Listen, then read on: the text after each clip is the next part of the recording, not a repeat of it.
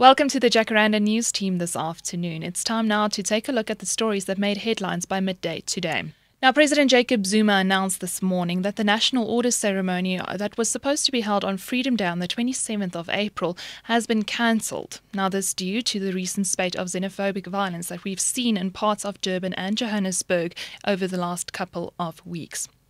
Zuma spoke earlier today at the Luthuli House. From the leadership point of view, I think there are few things we have not done. Firstly, South Africa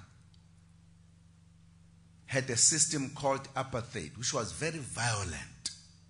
For it to be defeated, we as the people had to be violent as well.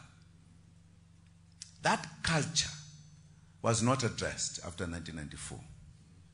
We did not sit back and say, our people, we come from this particular period. That time has come to an end. We are beginning a new one. Okay. Now, the city of Johannesburg has also launched a mobile app that will make it easier for people in and around Johannesburg to report any incidents of xenophobic violence, looting, or any threats of it of any kind.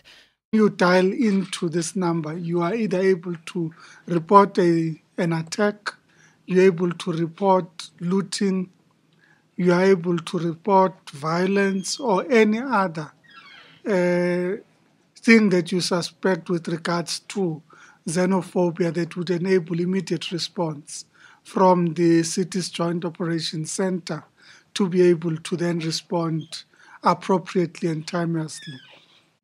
Now, currently underway in Durban at the Moses Mabhida Stadium, King Goodwill Zwelithini is hosting a peace imbizo against xenophobia. Now, as you would know, King Zwelithini has been in the past linked to controversial comments surrounding foreigners in the country.